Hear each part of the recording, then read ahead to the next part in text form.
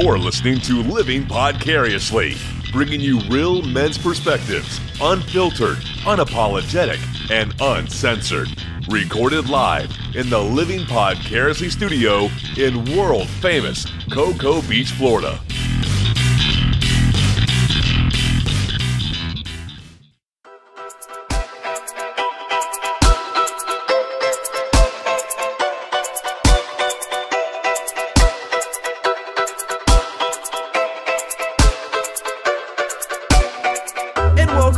Another episode of Living Podcariously. What up, guys? Woot woot. Oh, yeah. I am Adam. I'm one of your hosts for the show.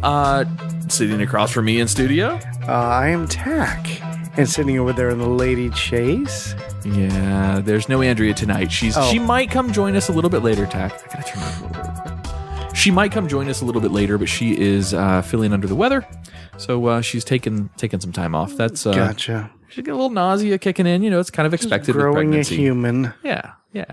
So sitting over in the big recliner. It's Mr. Wilson. What's up, guys? What's up? Oh, yeah.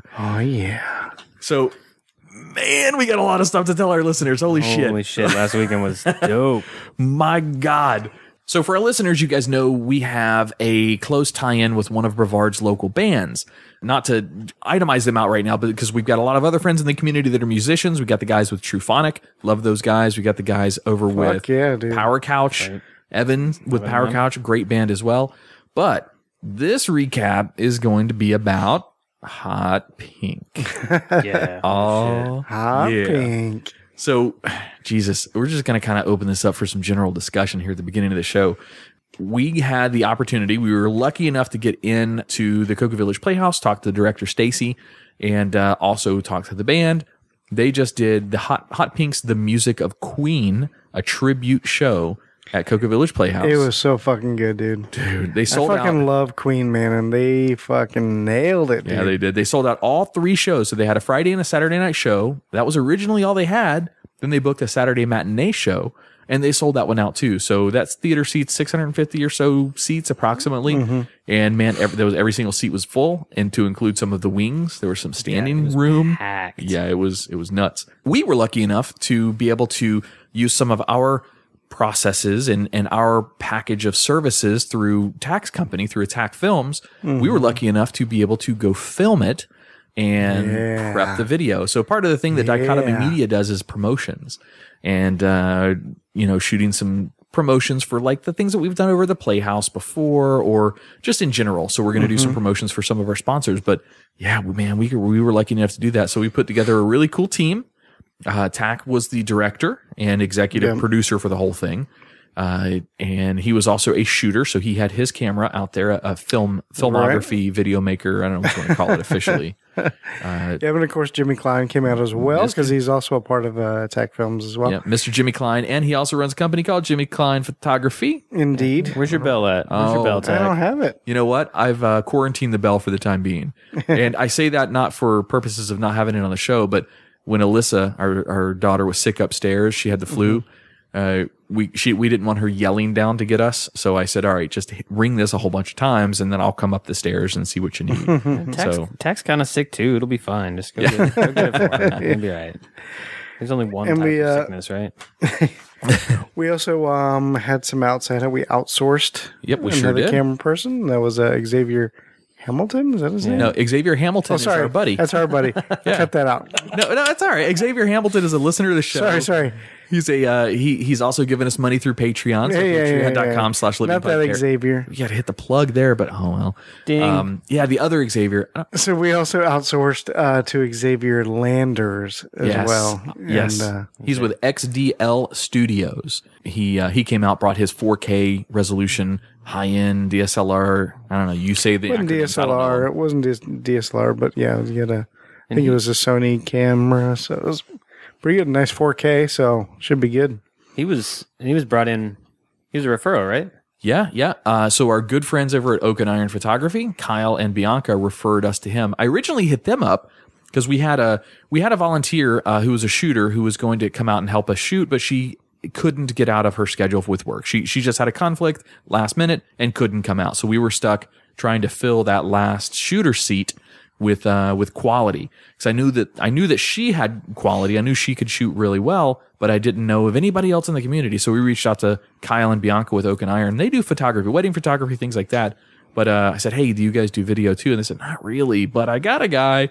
So I called him, and he immediately said yes. It was not even like a hesitation of an answer. He's like, yes, I'm trying to get my name recognized. I want to come out and do this with you. I think it would be a lot of fun. Yeah. So he came out. Now, not to mention, so those were our shooters. I kind of was a shooter too, sort of, and we'll talk about that later. We'll talk about that later. But we had some PAs or production assistants that volunteered to come out and help us. So we want to give big props, obviously, to Josh Wilson. He did PA work for us. Man, it was an excuse to run around backstage. Let's be fair. Like, the band's dope, and I got to watch their Queen show from 15 feet away, so. Hell yeah. We did have the best seats of the house. So. Yes, absolutely. Yeah. Also to Ricky Rabinowitz and Dan and Stephanie Lynn, they came up to do PA work for us as well. Also. And fucking owned it. Yes. Also Patreon members. So that's right. Extra thanks. Double thanks. Absolutely. They all did a fantastic job. It was perfect. Loved it. All right. So I am so ready to talk shit. Do it. So tell us all about your camera operating, Adam. All right. So Tach has a lot of film equipment with the Tach films, just a ton, because they do professional shoots for movies and for, just a ton of stuff. Yeah. He shot band stuff in the past, so he knows what he's doing. Tach really knows what he's doing. I have never held a fancy camera, so I don't know anything about DSLR. I don't know what's better, Canon or Nikon. I don't know any of that shit. I know none of it. So I have to take my training and my direction from Tach in this situation. So Andrea bought me as a after Christmas present, kind of just, hey, look, here's a really good deal on something. I'm going to buy it for Adam as a cool little gift. She bought me a knockoff brand of a GoPro, but it was a really, really good knockoff brand of a GoPro. It was just like a generic, another version of a GoPro just from another company. And it shot 4K video at 60 frames a second at 170 degree wide angle lens. So when Tach found out I had that, he's like, well, he and Jimmy got together and did their Attack Films meetings and said, we could put that on the end of the jib. Now, a jib is basically like in this case, a 20-foot crane that swings out and dips low and does all this shit, and it's controlled back from kind of like the backstage area where I was standing. It's great for production value. Yeah, it had some really, really cool shots. But I've never worked with one before, so... It's tough. It takes practice, especially if it was balanced better. I couldn't find all my weights, so... yeah, that was part of my problem. You could see a huge difference. Had it been balanced perfectly, you wouldn't have had as much of an issue. But it still does take practice to... Well, I kind of appreciated learning on it a little bit. Now, not to suffer... It didn't suffer the shots. So the shots that we're going to use were the nice, calm, sweeping shots, which I got a lot of. But you can see when I'm like shifting my weight on my hands, you could see this fucking camera bouncing up on stage. It's very easy to tell that I didn't know the fuck I was doing. You know what, though? What I will say, being right there, it does not look like you don't know what the fuck you're doing. The rest of us who know you don't know what the fuck you're doing, we could tell. I guess awesome. The first time I watched you put the jib arm, the weighted side, like under your legs and just like to give your arms a break. I'm just like, damn. Yeah, I'm not a small dude. I mean, I'm not muscular, but I'm not small. So keep in mind, this is only a GoPro sitting on the end of this 18-20 foot jib arm. But the weight of the arm, if not counterbalanced, as Tach was saying, it makes the mechanism on my end that I'm trying to control, and there's a handle to control basically the camber of the angle for the camera. Man, I was sweating fucking bullets up there, dude. I got a fucking bruise on my hand, but it was a lot of fun. So I had a couple of shaky moments, and yes, I did tuck it between my legs up in my nuts one time just to get the blood circulating back in my arm for a little bit. But I think it was really cool. James, the lead singer of Hot Pink, came out right to the fucking GoPro a couple times and sang right into it. Like, oh, those are going to make such good shots. I hope it's recording. I also got to give props to Jimmy as well. Like, when we were trying to get everything set up and everything before this show, like I had issues with the audio recorder. Up in the sound booth with the guy. We're like trying to figure it out. And during all this shit and running around and getting this and getting the jib set up and all this and that, this whole time, Jimmy was such a pro, man. He was already getting this backstage B-roll shit that is fantastic. What is B-roll for our listeners who might not know video lingo? B-roll is like anything that's anything extra. So he was getting shots of like James, the lead singer, getting ready. He was getting shots of some of the choir practicing over in the corner. Anything that's not going to be. B-roll can be anything. It can be shots of like a plant sitting somewhere, or I did see you guys hands doing something. I did see you at rehearsal, but also Jimmy before the show was like filming some of the guitar pedals and the snare, the drums, and some of the different instruments that were out on stage, and then some of the lights. B-roll stuff. Yeah, stuff you just splice in during the show or during a certain scene or whatever. It kind of helps with the editing too. Awesome. So you don't have rough cuts. No, I was very impressed. Jimmy did a fantastic job. All you guys did. Xavier did a really good job. You did a good job. I mean, it was. I think I don't know what the video looks like yet, so I might be kind of counting my chickens before those eggs are hatched. But I think it's going to turn out really cool. I hope that our product, our end product, is going to be something that the Playhouse is happy with, and obviously, I hope that the band is going to be happy with. But I'm sure they will be. And tomorrow we're going to go grab some more footage. Yeah, we're going tomorrow at noon, back up to the Playhouse to get some interior footage of the B-roll footage again, but of the Playhouse itself. So yeah, we want to showcase the actual Playhouse. It's beautiful, man. It's gorgeous. It's amazing.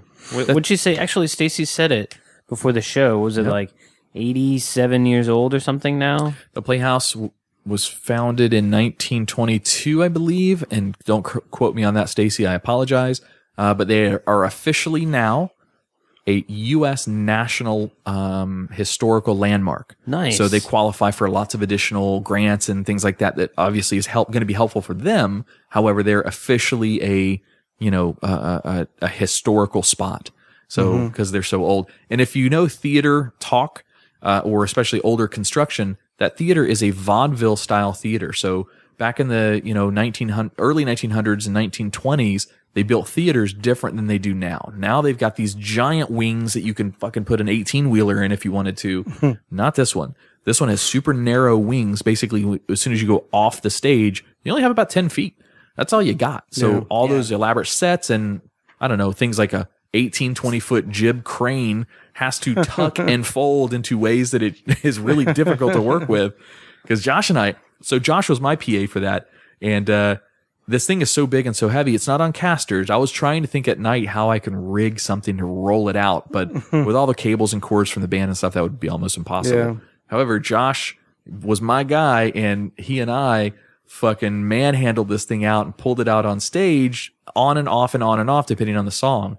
And Josh almost learned a pretty valuable lesson that night too. It wasn't just me with shaky Jake hands trying to hold that thing fucking steady. Yeah, what happened? The front of the stage isn't lit up, and real easy to fucking fall off. So there's that. I almost fell on Xavier. Yeah, Xavier and Dan, no less. Fortunately, I was able to catch myself. But yeah, and you positioned yourself. So when Josh would help me, he would carry the long end of the boom out to help stabilize, and I would carry the bass.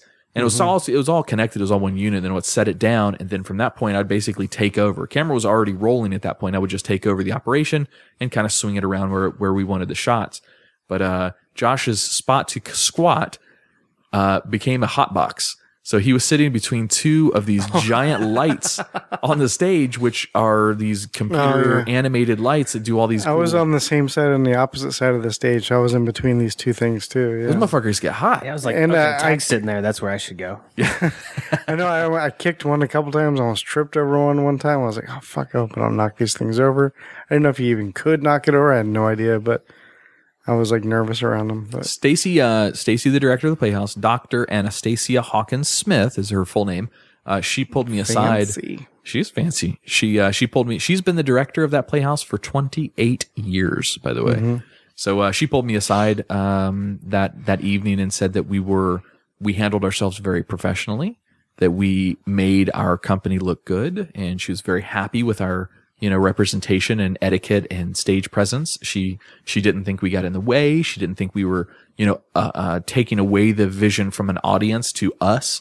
So it looked like we just we blended in well. I'm sure our Dichotomy Media shirts helped a little bit with that, it said crew on the back. And Yeah.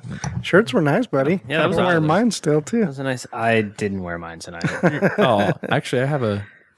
Yeah, you got yours that night. I did. Okay, Yeah. It's good. They fit good, too. It's comfortable. It's nice. They're good shirts. I'm scared to wash it, but The Flip it guy inside said, out. yes. I'm sorry. No, that's perfect. What? Yeah, flip it inside out because it is vinyl press. So Yeah. flip it inside out on cold. Don't ever put it on hot water, or that logo and the writing and the words on the back will be gone. ooh. So yes, but yeah, Good to my know. boy. Listen. So in a crunch. So yes, we've got our guys over at Allegra Printing who have hooked us up in the past with really good deals, like on our mugs and shit like that in the past. But not their fault. Their minimum orders are more than we needed. We only needed enough for all of our PAs and our shooters for that day. So I didn't need 40 or whatever prints. I only needed a few. So our boy in the mall hooked us up. There's a place in Merritt Square Mall called I Don't Give a Shirt. That's what it's called. That's the name of the company. Really? I Don't Give a Shirt. Right in in right in center. front of Macy's. Yes, he sits right in the middle. So I went up and talked to him and I asked for prices and I told him, hey, I want to have 12 of these shirts printed.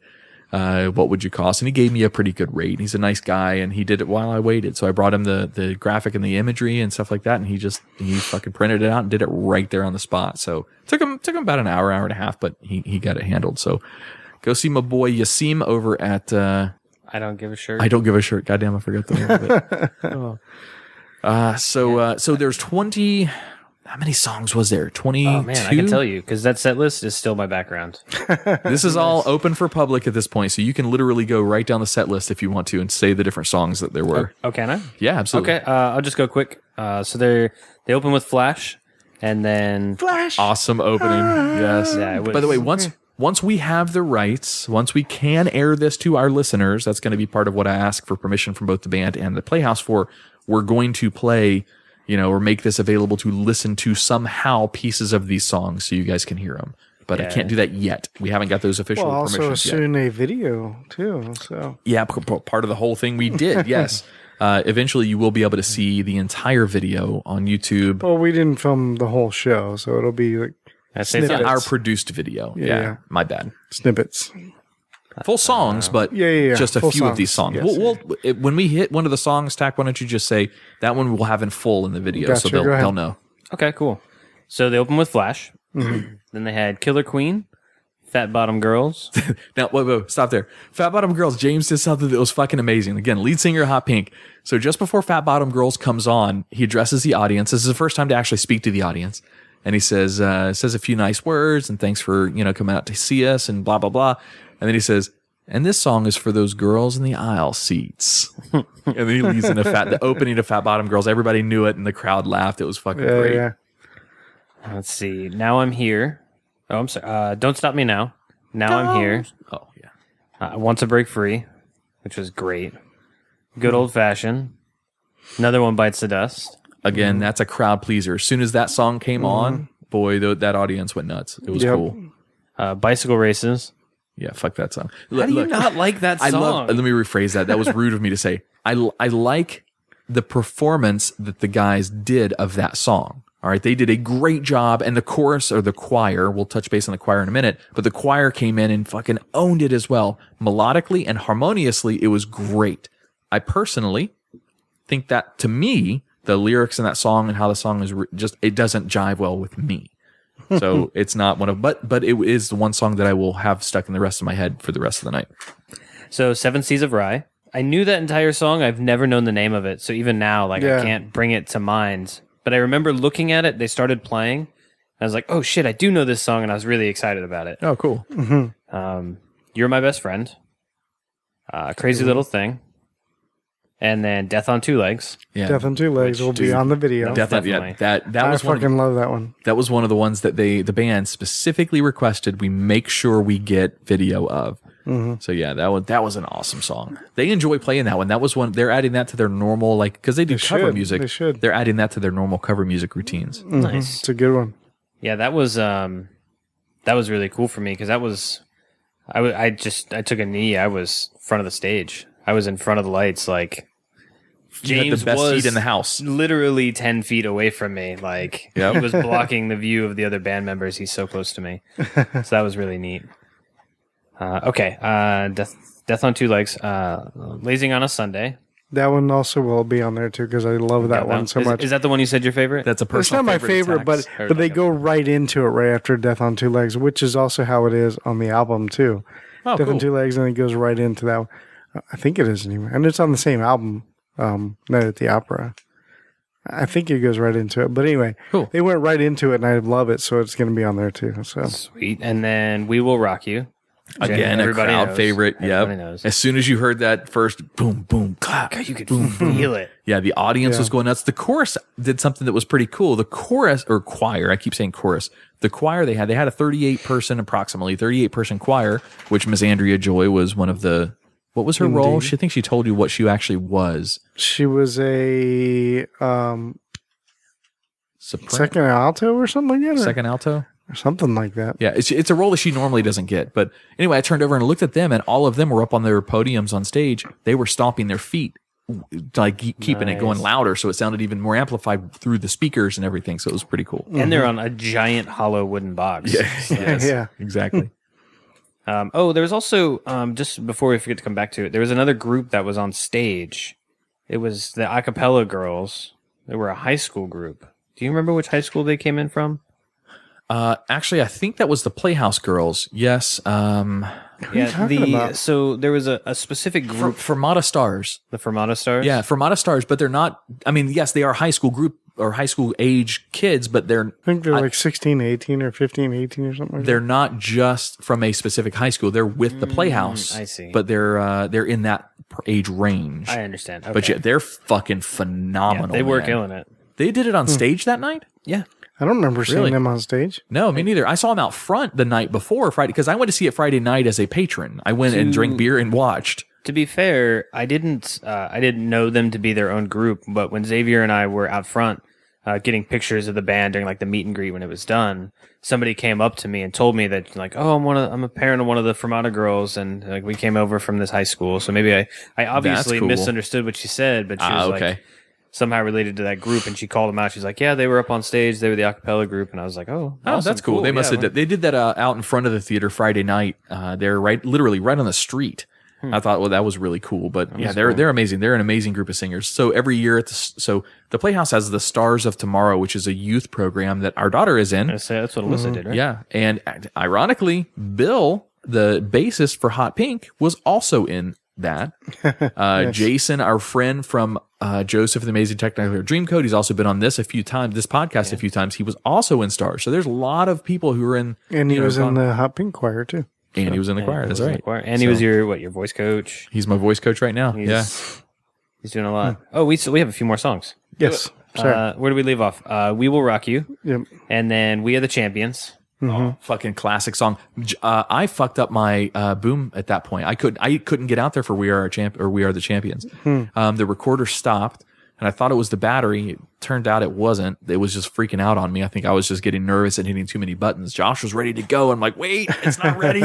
And so he ran and grabbed me another battery at that point. So I missed with the boom mic. I missed that song. So hopefully you guys got it all.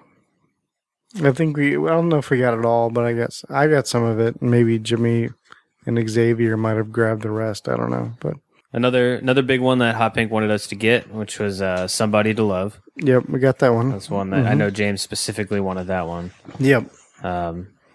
Play the Game. Bohemian Rhapsody, of course. Everybody we grabbed knows. all of that. Yeah, we got. You all got of Play that. the Game and Bohemian No, Rhapsody? not Play the Game. Bohemian Rhapsody. But all of Bohemian Rhapsody. So Bohemian Rhapsody was their official last song.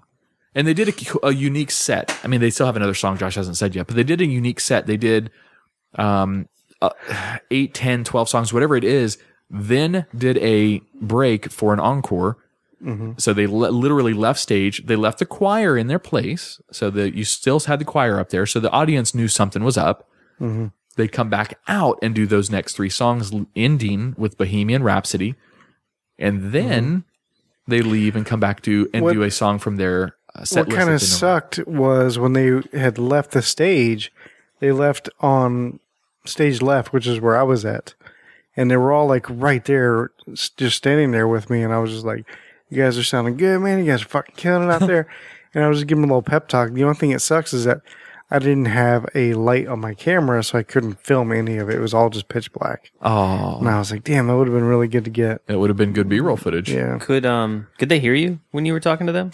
I think so. I mean, I assume so. Because there was a couple of times right before the show started, but James already had his earpieces in, so we could talk to the other band members and stuff. And he'd come off stage, and I don't even remember what I said. Generic, just like, "Hey man, what's up? What's going on? You know, you guys excited or whatever?" And he just looked at me and smiled and walked right past me. I was like, James did that from the band? He did. Oh. I was like, "What the?" He might not have heard you. They all have earbuds in. That's what I was saying. Like, he already had his in. Yeah. And I did not realize that. So, like, what the? That's not like him. No. Yeah. So he stared at me. He knew I was talking to him, but he also knew that he couldn't hear me and he didn't want to explain that again. So he's just like, haha, yeah, hey, smile. By the way, it is the Fermata. That's Fermata, Fermata Stars. And they're an a cappella singing group from the Cocoa Village Playhouse. And dude, they're as good as like that Pitch Perfect a cappella movie that I watched with my ex-wife's daughters when they were teenagers. You know, they're that good. They're really amazing to listen to. So after they did Bohemian Rhapsody, then the choir left the stage. That was the choir's exit, and everybody gave them a big, huge round of applause and that whole 9 yards. Yep. And then they came back with their go-to song. It's still Queen, but it's one of their songs that they play at every one of their cover band gigs that they get, and it's a huge crowd pleaser.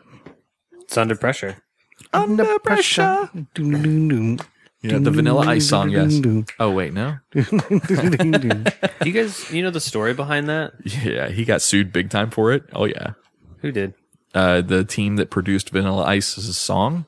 Oh, I meant, no, the original Under Pressure. Oh, no. It was written in like 8 hours after like a cocaine binge or something. Really? Yeah, it has like a crazy back. It was like him and one other major singer from their heyday that they were just hanging out doing a bunch of drugs. And Talking about David Bowie? It might have been David Bowie. Because it's Queen and David Bowie that do the song. Then it definitely was them. So yeah, it's got one of the most recognizable riffs I've ever heard in a song of all time. I mean, you immediately know what song you're going to, well, other than the Vanilla Ice ripoff, you immediately know what's coming up in that song. It's so recognizable. Yeah. It's great. Yeah, it was a good way to finish it. It's one that everybody knows, and it's one that they are unbelievably well practiced in singing too. So singing and playing. So they just went up there, they killed it, and it was because it's one of their normal shows. They did not have the chorus up there either, so it was just them. Yep. So like all of like the really hardcore, diehard Hot Pink fans that were right up front, like they were really excited about it. It was cool. We got some pictures with like their hardcore fan group too. That's awesome. We got some pictures with them out front. Maybe we can take some of those pictures and add them into the video that we're doing or something. I don't know. Maybe at the end of the trailer or the credits or something. Yeah. Yeah. You know, I think you know a guy, Tach, that might have some influence on that. Yeah, it'll be cool. Yeah. So we had triple redundant recording. So if anybody, all right, this is going to kind of be a segue real quick. As a podcaster or as a person who works with any kind of digital media of any kind, you know to back your shit up. You know to have redundant recording sources. You know to have, you know there's certain steps that you take with your equipment. Well, there's part of a reason. So we've gone several weeks without any kind of audio that's been released for Leaving Podcariously and the Twisted 10, both of our shows. That goes twofold. Partially, that's because it was the holidays and we were very busy leading up to this Hot Pink gig that we've got here. So we've had a lot of moving parts in our show and we took some time off. We supported a sponsor for their New Year's Eve day, which was supposed to be a recording day. Christmas was on a recording day. So we had a lot of things that kind of tied up. A few of us had the flu. I mean, yeah, we've been sick. There's been a lot of things going on, but the recordings that I had from just after Thanksgiving or around the Thanksgiving time frame, Andrea got me that new camera that I used during the Hot Pink show. And guess what Adam did? He took his biggest micro SD card and said, "Ooh, I'm going to put it in here because that's the best card that I've got, and I want to get the best quality video because the thing records at 4K. I wanted to like take it around the house and shoot some shit and just see how it did." Well, as soon as you put the card in there, this camera formats the card to match its formatting requirements. Yeah. And of course, that means all of the data that I had not transferred over to the computer is gone. That was all of the podcasts that we had recorded. Now, I'm going to give a quick plug over to an application called Recuva. Yes, it sounds funny. Recuva. It's free. This isn't like a promotion or anything. Did you recover it? I recovered the I recovered the data. Oh, Angela. Jonathan. Mona. Lisa. Lisa? No. Who's the other one? Who am I missing? Samantha. Samantha, the most important one, and I missed that one. Son of a bitch. What are you talking about? He's so young. Have you not heard us do this like a billion times? Who's the boss? Tony I've Danza? heard it, but I didn't realize it was like a bit. Like I thought it was a bit that you guys did. I didn't realize that was from a show. Yeah, that's from Tony Danza from Who's the Boss. This was a show that was really popular, and me and Tach were little boys. I like the way you said little boys. It sounded creepy. Did it? If you would have just said when we were little.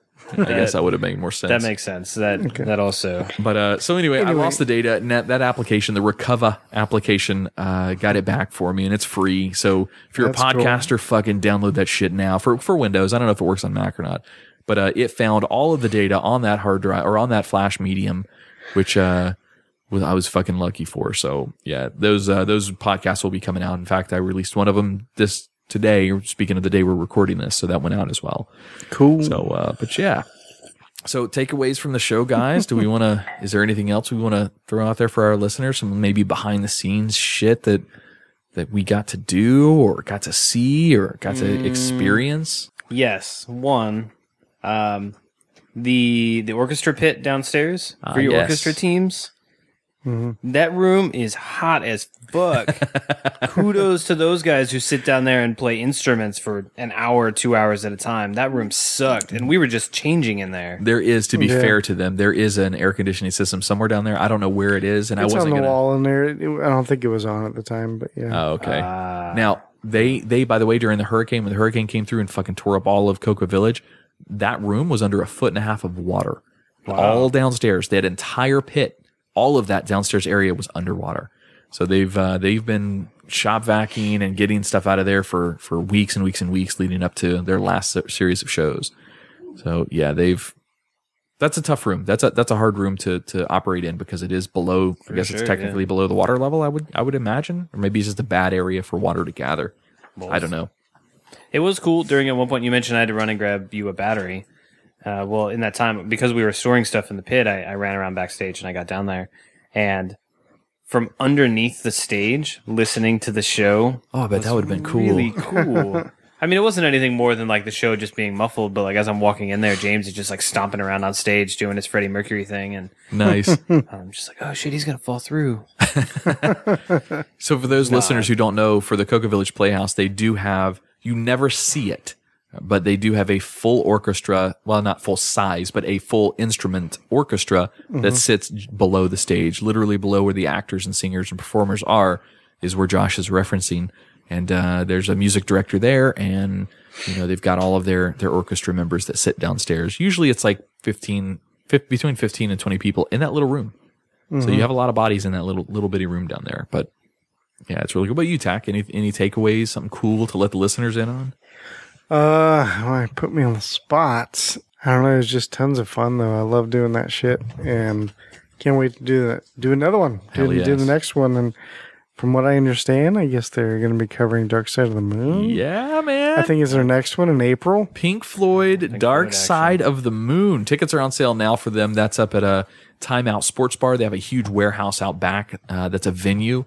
So that's where they're going to be performing that one. This one's not going to be at the theater. It's going to be at a bar, restaurant, whatever. Yeah. But yeah, dude, it's on 420. What's the place called? It's called like Time Out Plus or something. Time Out Sports Bar. I don't know if it's Time Out Plus or not. That's a good question. I'm gonna go back. Yeah, I saw it was Time Out Sports Bar Plus or some weird thing like that. Look for it.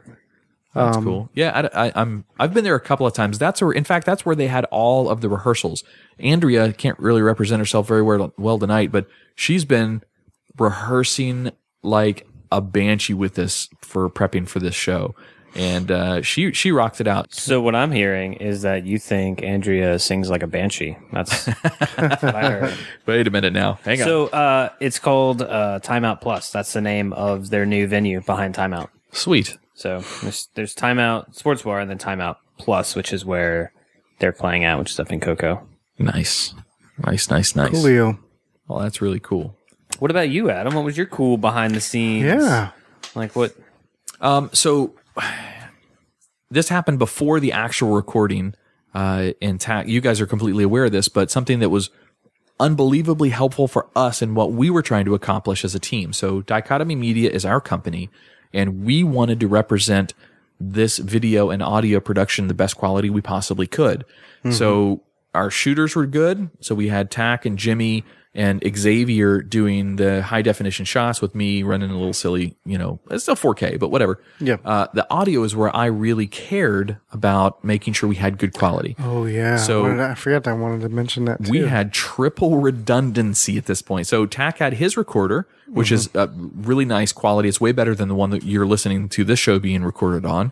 I had my recorder set up. Well, mine was plugged straight into the mixer. Yeah, basically everything that came out of their speakers is what Tach got through electronically, not through just audibly. So yeah, you were tied right into the mixer. I had my recorder set up to capture the audience reactions. Basically, it was set up to have no filters. It was just whatever was happening in the ambiance of the room. And the ahs and the yays. Exactly. And all that from the crowd. That's what we wanted. And then our boys, I will say special thanks to Jeremy, to Gavin, and to Brian, and I'm sure I'm missing a few people over at the Playhouse because they really hooked us up with something that was really special. They gave us, they told me ahead of time, and I picked up a hard drive and brought it up there. They said, if you bring us a hard drive, we can give you every single instrument and microphone on its own channel in stereo, so you have the ability to make your own master mix for this video that you guys are producing. So we had every individual microphone and mix, the entire mix we had as all the audio files from the entire show. So like if the kick drum had its own mic, we have just the kick drum, we have like just one choir member, or we just have just James vocals, like everything is on its own channel. And I had a huge heart on the other day listening to all that and just messing with the mix, and just that was great. Is that something we can combine and give to Hot Pink? Just be like, oh, that's what I was kind of thinking too. I mean, but also there really wasn't much for me to really mix. I could do a remix, I guess, but it was already pretty much done very well already by them. So yeah, the sound tech did all of that in advance, right? Brian and Gavin, they're amazing. Those guys are, or maybe that one's Jeremy, but those guys, I don't remember the roles for each one of them necessarily right now, but those guys are fucking spot on. They know what they're doing. I'm pretty sure that they all have degrees in their own speciality, because man, that soundboard, that was intimidating as hell. All of it's motorized, and it's all moving. Motorized faders and stuff. Yeah, it's all presets and doing. Because all that is when you get those motorized faders, is just a control. That's all it is. Because you can get a huge, like what's called the Control 24, which runs like Pro Tools and stuff like that. It's just a control device for what's going on with your computer. Is all it is. It's like a big mouse. Whatever. And it's awesome. It's great. Does it light up and move? Yeah, that's all I need. Yeah, that's what. It's cool because when I went to audio engineering school, we had them too, and and it was just so much fun. It's great to work with, and they do have like those demo modes where it just shows off everything, and you put it in that demo mode, and all the faders move like a big snake across the board, and all these lights light up everywhere. It's like tries to sell itself. Is there like a demo button? Could like the sound guys at Cocoa Village Playhouse, they like tune everything and they're just like, okay, and demo, and they just look like they're playing a massive, just like, like they're just playing an instrument. All the lights are going. Well, kind of, because that's what they already did when certain like scenes were happening. Like guy would on the other side would have all of his programs preset, and it would do that, and then the sound guy would have all of his programs preset because they knew what they wanted to have happen, and he would literally, when it came to the next song, all he would have to do is hit one button because he's already put all the work into it, and you would see every fader just all over the board. It would all move at once to tune it in just perfect for that song. Yeah. It was nuts to watch. It's all automation because because they'll just go through and move faders here and there, and it records all that movement. And so then you could just go back in the track and it'll go just how it was. There's some like a big time sound guy out there that's listening to our podcast going, listen to these guys. They're impressed with the little shit. Yeah. Well, motorized fader is a big fucking deal. Yeah. I've been dealing with it every day for the past 15 years. You know what? That's I fine. think it's cool. If you're that guy, give us your old shit. Yeah. There you go. Yes. Like if it's no big deal to you, just like we'll take it secondhand. I am not for saying nothing here, but there's another cool podcast in the area that their listeners went out and got them an H6, a Zoom H6. I'm just saying, one of our listeners hook us up with one of those. We'll like that. We got to get them on the show again. We're going to have them down again. We got to schedule something with those guys. Yeah, don't know. We're referring to the guys over the Burn It Down podcast. Yeah, Jason, Dabs K, and those guys. I need to call Dabs. We have not even taken a break. All right, yeah, let's take a break. We're so fucking amped up from this show. The adrenaline's still going. By the way, I came home that night. I was supposed to. Andrea still had to show up for another show. Yeah. So we recorded. Wow, we recorded the 2 p.m. show, and then I made it back here probably about 6:30. I'm gonna guess maybe 7 o'clock because I went out with Andrea and had some food afterwards. She had to sing again at 7:30. And then that show ended at like 9:15. Well, they had an after party up at Time Out Sports Bar to announce the next show, the Pink Floyd Dark Side of the Moon. Yeah. Well, I was supposed to go up there and meet her. And I came home. I laid down on the couch and I don't get nervous, Tach. I just, I don't. But in this situation, in preparation for this show, my nerves were so fucking shot. My anxiety was through the roof. I wanted everything to go perfect because I wanted to both represent the Playhouse and represent the band as well as represent us well. So I got back here after all that, just my adrenaline dumped. I laid down on the couch with the dog. I didn't wake up. I slept through 9 phone calls. I didn't wake up till 9:30 when I was supposed to have been up there for half an hour. Like, oh, fuck. Oh, shit, it's happening again. I gotta go. Oh, it sucked. Yeah, Jimmy kept telling me too, up to that point, finally shooting, he was like, I'm so nervous about this. I'm so nervous. I just want to do a good job, and I'm just so nervous. And I was like, dude, it's going to be good, man. Don't worry. Yeah, once the first songs hit, my nerves were gone. I was fine. At that point, it was just adrenaline and go get it done. There was no nerves at that point. Yeah, we did hit a couple of technical difficulties, but overall, everything was good. Yeah. So Solid. And that's expected. Murphy's Law. So. Well, cool. All right, let's take a break in studio. Indeed. I need another beer anyways. Yeah, another beer, another vape, another fun couple of things. There's no diary tonight because unless Andrea happens to come downstairs because she is not feeling so well. So we'll be back in just a little bit. Listen to a little bit of DJ Gil Lugo. And I want my favorite DJ to give everybody the word. Who's on the turntables tonight, my son? You're listening to Chicago's very own DJ Gil Lugo. Are you guys gonna like kick it old school? Yeah. Kick it. Let's take it old school. Back in the day. It's the old school remix. DJ Gil Lugo. Live in the mix.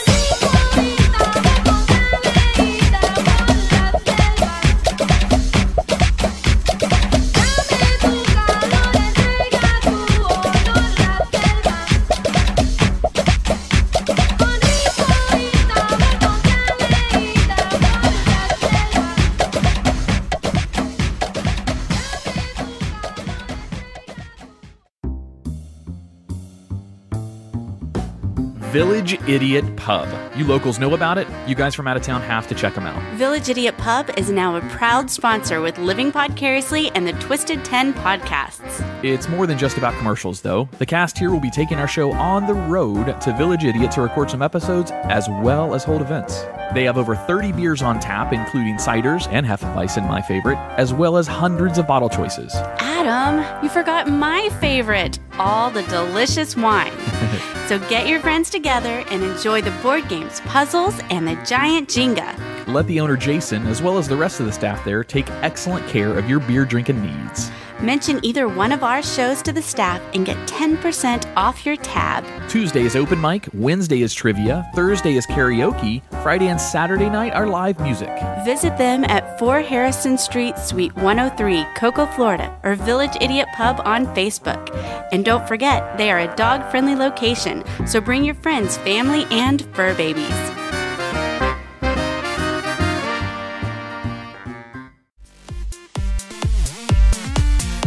Hey, Tach, you ever have that conversation with your girl about where to eat dinner and it always turns into that back and forth? I don't know, you pick. Yeah, every once in a while, yeah. Yeah, well, I've got an answer for you next time that comes up. Oh, yeah? Where at? The Salty Fox in Melbourne off of Oak Alley Boulevard. Oh, nice. You know, I've actually been there, and the food was pretty awesome. Hell yeah, it was. They offer a great selection of paninis, shareable appetizers, soups and salads, and one of the best desserts I've ever had, the Funky Monkey. Oh, yeah. My favorite was the vintage options. They got this meal called ramen noodle on crack. You just got to try it out. Done. That's definitely what I'm getting next time. Put the fun between your legs at the Salty Fox every Tuesday night at 7 p.m. with the Oak Alley Arts District Bike Crawl. It's a 4-mile bicycle ride down Pineapple Avenue with stops for food and beer all along the route. Be sure to visit the Salty Fox every Sunday for brunch from 11 to 4. Hey, isn't that the $10 bottomless mimosas brunch? Sure is. Enjoy your brunch while the Salty Fox's DJ spins throwbacks and top 40 hits. Salty Fox is located in the downtown Eau Gallie Art District on Eau Gallie Boulevard. Check them out on Facebook at facebook.com/saltyfoxmelbourne or online at thesaltyfox.net. Hey listeners, be sure to mention you heard about the Salty Fox on our show and you'll get 10% off your meals.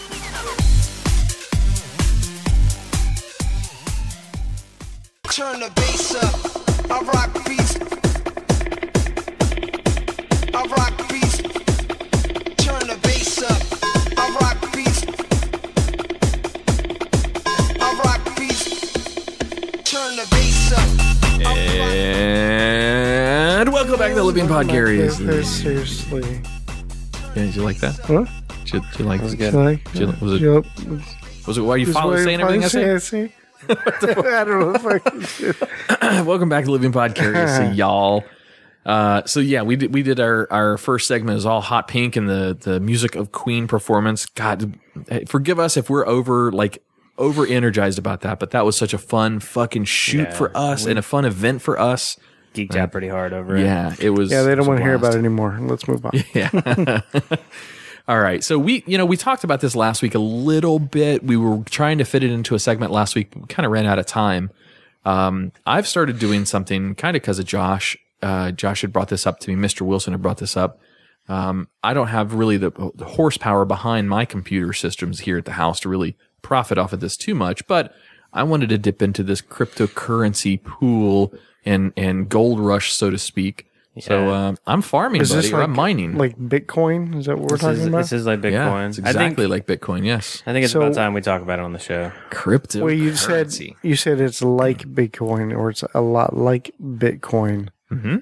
So it's not Bitcoin. What I farm is digital note. That's another type of cryptocurrency. There's hundreds of them out there, aren't there, Josh? Let me stop you real quick. There's actually several thousand, but oh wow. Let me stop you here. This is important to say.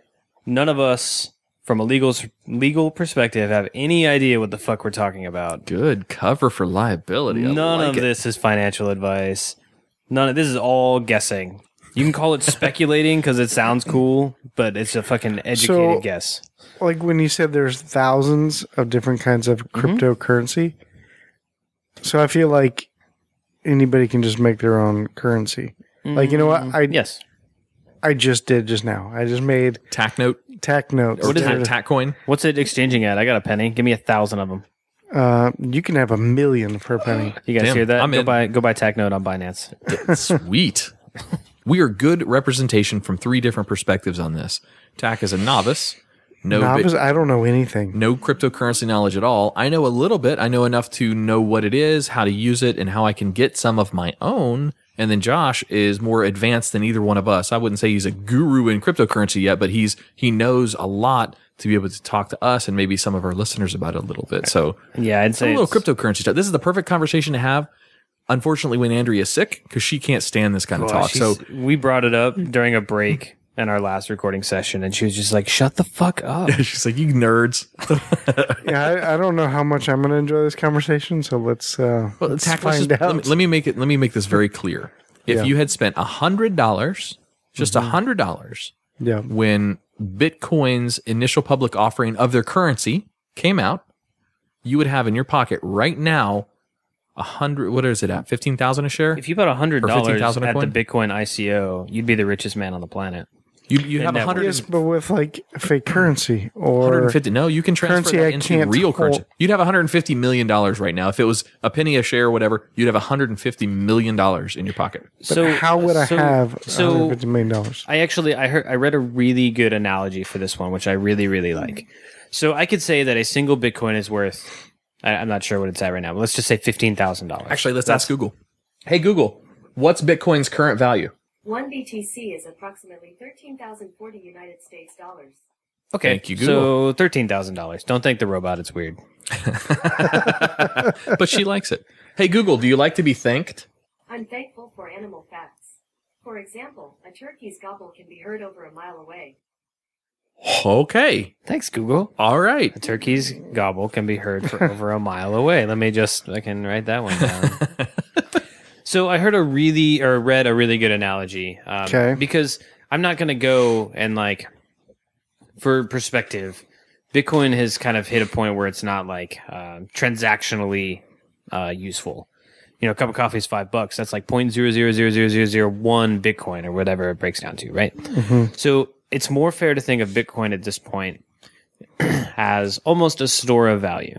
Basically, if I'm a super duper rich celebrity and I go buy a $10 million painting, it's not because I give 10 million shits about art. It's because I need a $10 million store of value that I can liquidate and move out of, not money, not in the bank, just something that will hang out and retain some relative store of value. Okay. So I can say I don't know, I'm just going to write out this painting analogy. I know that $10 million painting is going to be at least as much, if not more, with the natural inflation of the US dollar. Mm-hmm. So that's kind of the easiest way to think about Bitcoin specifically. However, to make that a bigger picture, Bitcoin is one amongst a very, very large sea of offerings for what cryptocurrency can do. Bitcoin in itself, it was originally released anonymously. Nobody knows who created it. Nobody knows, there's no owner. Mm-hmm. So the guy, the entity that released this white paper anonymously on a forum in 2009, 2008, something like that. But basically dumped a white paper saying, here is how you can make a completely decentralized, publicly verified currency. And their goal was to replace a traditional fiat currency, replace the US dollar, replace the euro, replace the British pound. Maybe not replace isn't the right word. To create a global currency that is decentralized or not regulated by banks. So it's regulated by consensus and has a really cool way of verification, and the transaction ledger for it is public, and anybody can go and download every Bitcoin transaction that's ever happened. You can download all of them, all the way back to the original first test transactions before we saw it as a population, just in their lab. All of it's maintained, all of it's verified. It's at a high level, it's really neat. So basically, if I'm sending Adam 1 Bitcoin, let's just say we're having a baller transaction. I just got $15,000 right there, buddy. That's what I'm talking about. So basically, I will say, let me suck your dick. I'll do it. Yeah, I mean, for $13,000, I guess. Done. If that's what it's going to cost. So this transaction that happens, basically the transaction record is sent out to the network using something very similar to BitTorrents. For those who are listening who might be familiar with that, basically it broadcasts out to everybody on the Bitcoin network that's listening on that specific address and port number. They say, yes, there's an update. And they take that information in, and they, using an encryption algorithm, will determine, using the hash from a previous block and the new block. Basically, it's whatever. Basically, it's blasted out. Boring. Yeah, it gets super boring. It's going to go into the really boring. I'm getting very sleepy. So basically, I will take, there's thousands of computers out there verifying Bitcoin transactions, right? So if I'm sending one to Adam, that transaction is blasted out to the network, and then based on who's running that exchange, we'll take how many confirmations, and it'll go out, and a certain amount of validation nodes will respond back saying, yes, this is an accurate transaction. He has it to send. He has a wallet to receive. Go. It's like saying every time you receive a check from somebody, like let's say your employer writes you a check, before you can cash that check, which is now instantaneously for Bitcoin, it's verified by a million other people. They see your check. It's coming in. You can now cash it because it is said by these million other people, yes, Tach, that company that's writing you the check, they're good. They got it. That's a good check. It's now yours. That's basically what that is. So, just in case we do have any crypto fans that are listening, Bitcoin is no longer free, nor is it no longer instant. That is it's a whole big thing in the crypto community. Gotcha. That Bitcoin is showing its age really hard. Medium level of knowledge over here, Tach. Listen to Josh. I'm completely lost. That's okay. So basically the idea was If you and I and Adam, the three of us, we can come to a consensus that one made up like this dog hair that I just pulled off from Oliver off my jacket. Like I can say that this hair is the equivalent to $1, and you and I agree upon that. And I give Adam this one dog hair. You can now agree that he is one dog hair up or $1 richer. And if we've all agreed upon this, and then you have, I don't know, 4 quarters in your pocket, and he's like, I could really use some change for a soda, and you can be like, cool, we both say that this dog hair is worth $1 now. So I will give you 4 quarters. It has value because we say it has value. Same thing as the note. There's no longer a real backing of gold for the US dollar. It's a backing of what the people of the United States say and the world say the dollar is valued at. Yes, they do something kind of interesting, which is scarcity valuation. So the US dollar only has a certain amount of currency in circulation. Money goes into the Federal Reserve and gets shredded all the time, and money comes out of the Federal Reserve all the time. But basically, by controlling how much they shred and how much they re-release versus how much they print new into circulation, so they can say, oh, the dollar is inflating faster than we want it to because we're the Federal Reserve and we make that choice. They say, oh, it's going up too fast, so they just put more money out.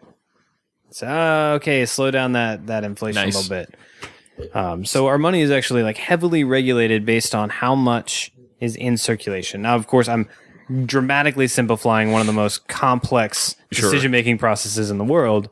However, that's at its root, like that's really all it is. So the value of the Bitcoin or the value of any of the cryptocurrency is just what the world puts in the value of the individual coins or the individual currencies themselves. They're secure. They're transferred to you or your computer or your digital wallet securely, just like a bank account would transfer money back and forth. And then once you have that, you can exchange it. Most of them you can exchange for currency using one of the online systems. So if you had one Bitcoin sitting in, your digital wallet that somebody had gifted you, you could then turn that around through a mechanism, through a tool, and turn that into actual US dollar that is available in your account. So you could go and withdraw 15 grand or whatever the hell it's worth at the time. Okay. Makes sense? Now, the cool part is not the coin necessarily or the individuals.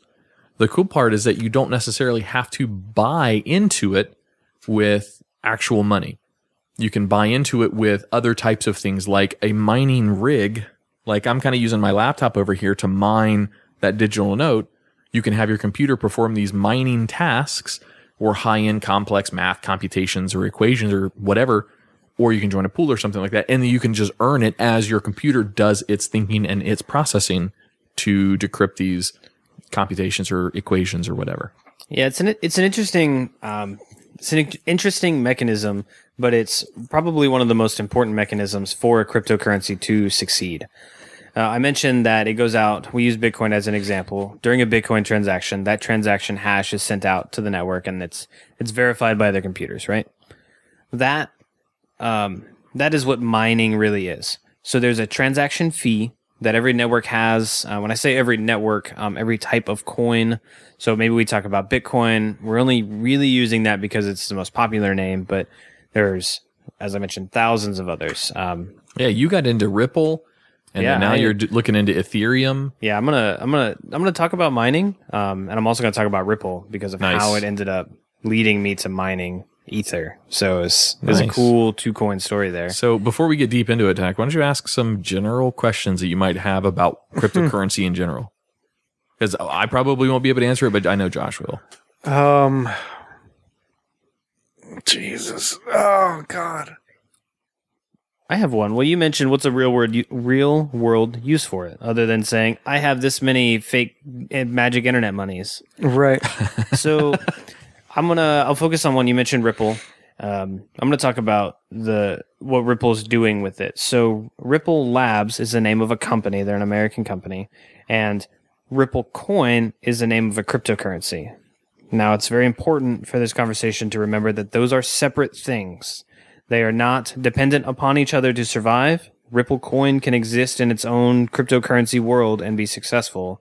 Ripple Labs is a business, and it is also going to be successful whether or not Ripple Coin succeeds.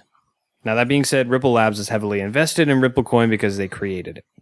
But what they're doing with it, there's a banking system that's called Swift. It's Swift or Swell. I've always gotten them mixed up. Basically, what they're using now is called Swift.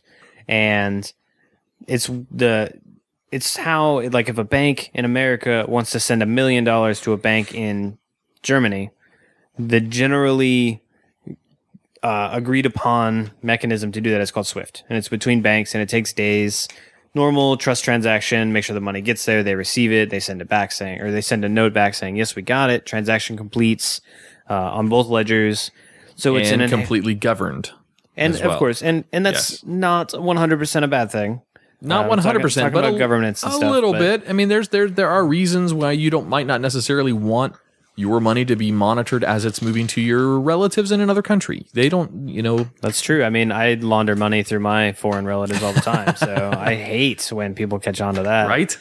So, but basically, so the real world application here is that Ripple Labs, using a new protocol that they've put together, it's called Swift or Swell, the opposite of what's in use now. They have two means to do it, one of which is called X-Rapid. Basically, it's a transaction that occurs using Ripple Coin, or XRP, as a transaction medium. So then both banks have Ripple holdings, Ripple Coin holdings, and they run the transaction over the Ripple network, which is relatively instantaneous. And I say relative because it's a measure of how many seconds it takes versus how many days it takes. And the cost for it, a real-world application, money was sent over the Ripple network, millions of dollars, and the transaction cost was 0.04% of a penny. Wow. So it costs to send millions of dollars, 0.004 pennies. Nice. Or $0.00004, which is just, it's unprecedented. So, like, that's a real world example of how coins can be used to better our lives. And that's, of course, through banks still. But you can literally take, if you have a Bitcoin or if you have a bunch of this other Ethereum or any of these other currencies, if you have that much already stocked up in your wallet, you can literally go do business with that now. There are places that are recognizing those types of things to purchase. So if you wanted to go buy a car, if you showed up at a car dealership tomorrow and said, I've got 1 Bitcoin, can I buy this car? They will most of them will absolutely take you up on that because they understand their value is inside that coin. They would end up cashing it, I'm sure, but I would actually have to completely disagree with you, as much as I hate to say that. Really? Yep, that is actually me as an active investor in the cryptocurrency community, as someone who's actively mining, someone who is actively buying equipment to mine better. I still am incredibly disappointed by the lack of practical use on a day-to-day basis for me. I still believe in it. I still think the technology behind it, blockchains, I still think it is. So you would just have to take it through one of the money exchanges first before going to them, just take them cash? Yep. Interesting. So, like, you brought up crypto mining, so I'm going to touch on that, and that's that validation mechanism that I was kind of going into with Bitcoin. So when that blasts out to the network, whoever validates that transaction, they actually get the transaction fee between the two parties sending the money. So that's what mining actually is. It's running a validation. So it's the exchange of electrical and computational power for that transaction fee. So it puts relatively speaking, it puts a tangible measurement behind the input to the network. So you can measure the wattage, and you can measure the hashing rate of your computer, and you can measure, like, I spent this much money and I put it into the network and coins came out. So there's an exchange there. And that's what gives Bitcoin kind of some value. So, but be careful, Tach. I know. But be careful. There was a guy, I don't know if you saw this, I'm sure Josh saw this. There's a guy that was busted. I think he was in Tampa. It's fake. Well, oh no, it was? I'm sorry, tell your story first. God, I could be that wrong. was such a great story. I could be wrong. Before I cut your knees out, which story? I think there's a guy in Tampa. I think it was Tampa. It might not have been Florida, but in Texas. But there's a story of a guy who was selling Bitcoin to elderly people, and all that he was actually selling them was Chuck E. Cheese coins. Like the actual Chuck E. Cheese coin, and he got busted. Is that the fake one? That is the fake one. God damn it. Yeah, that was a fake story. Because I bought it again. I bought it too. I was like, that could totally happen. Oh, yeah, easily. I believe that happened. Yeah. But, it's one of those... Damn it, Snopes. What the hell? So I don't think we're convincing Tach to want to buy into cryptocurrency. No, I'm really having a hard time to keep up with the conversation. It's making me more sleepy. I can tell. Like you look exhausted. What time did you get up this morning? 4:30. Cool. Jesus I almost Christ. went to bed at 4:30. What's wrong with you? Well, I have this job thing where I make actual money. Not like, Yes. Oh. I don't know, none of this pixelated bullshit. Look, the pixelated bullshit has made two people billionaires. I gotcha. The Winklevoss brothers. I believe in it. Yeah. So, I mean, it just seems like it's going to be one of those things like, couldn't somebody just easily forge it? Or couldn't somebody... So actually, no. Easily... I'm going to touch on that. Couldn't somebody just say, you know what, Bitcoin's not worth anything? And then somebody go, you know what, you're right. It's not worth anything. It's volatile, so is the US dollar, though. It's volatile. Yes. Absolutely. And then everybody just goes, it's fucking bullshit. So is the stock market, though, Tach. It's the same thing. So that's something tangible you can hold. So is cryptocurrency. Talking about how you can hold a stock certificate? Yeah. But that doesn't... I don't know. So, like, you can physically hold a stock certificate. You do technically own a stock certificate. No, I got you there. But yeah, I mean, that's nothing to stop that company from completely going under. I mean, the owner of this company that I just bought 10 shares in came out as wildly, aggressively racist. Guess they're going to go out of business now. My shares are worth shit. Yeah, public influence can influence any dollar amount and on any currency level. So no matter where you invest your money, it can always be influenced by popular opinion, by politics, by anything. There's lots of ways to influence it. This is just another outlet for that. So you're right in that, theoretically speaking, somebody, and I'm kind of air quoting here in studio, somebody could pull the rug out from underneath Bitcoin. The problem is nobody wants it to be worth less money. Like, people are heavily invested. There are, I want to say, somewhere around $300 billion wrapped up in Bitcoin. Damn. I didn't know it was that much. Yeah. It's an insane amount of money. They're hosting billions of dollars in transactions a day. A day. Billions of dollars. But... So you're right. Technically, somebody could come up and say, like, it's not worth anything, but to kind of use an analogy for another... for another cryptocurrency that's less popular, it's called Litecoin. And it has some technological differences, but basically it's considered to be a lighter weight Bitcoin. That's their goal. All that aside, the owner, the guy who created the coin and built the network up, I want to say it was about 2 weeks ago, from like this is the night they were recording, he sold out all of his Litecoin. It hit an all-time high. He sold all of it. And then he came out and he said, I did it because anytime that he would post something about it, it could dramatically impact the value of the coin. He could be like, oh man, took a bad shit today. I don't think Litecoin's going to do so well. And Litecoin would go down. Damn. And he didn't like that. It defeats the purpose of a decentralized currency. It's not supposed to have like one governing body, one person that can influence it and make changes. So he sold all of his holdings, and the coin value definitely went down. It reflected very directly in that same day, but it hasn't bottomed out. It went, I want to say it dropped like 30% that day or something, which is fairly comparable to, if an executive in a company sells their holdings, their shareholdings, it means they're leaving the company generally. But Tach, you've seen opportunities in the past to possibly get in on something at a ground level, and 99% of the time they always fall flat, right? Right. Penny stocks. Sure, penny stocks. This is a very good comparison to something like a penny stock. Cryptocurrency isn't going anywhere anytime soon. It will definitely be around unless something much, much larger happens to the world economies. So cryptocurrency is definitely a thing that's going to happen and going to be here. And some of these stocks, or I say stocks, they're not stocks. Some of these coins or some of these currencies are valued pennies on the dollar. So you could literally take $10, $15, $20 even and get an entire bushel of these fucking coins or these cryptocurrency notes or hashes or whatever, and then turn it around in a year and possibly have, a nest egg that sits there. If not, you just spent $20, $50, whatever you spend on it. It's not too bad. Right. So yes, it's very, very high risk, but possibly very high reward in the outcome. I get it. So it's cool. It's kind of like the stock market, just not. So you had talked about how, it could be hacked because it is this ethereal thing that just kind of exists out there. Well, technically speaking, yes, it could be hacked. However, this is what's called the 51% attack. And it's like a known documented thing that when it was like in the original Bitcoin white paper, the guy or the group that put it out there said, this will happen.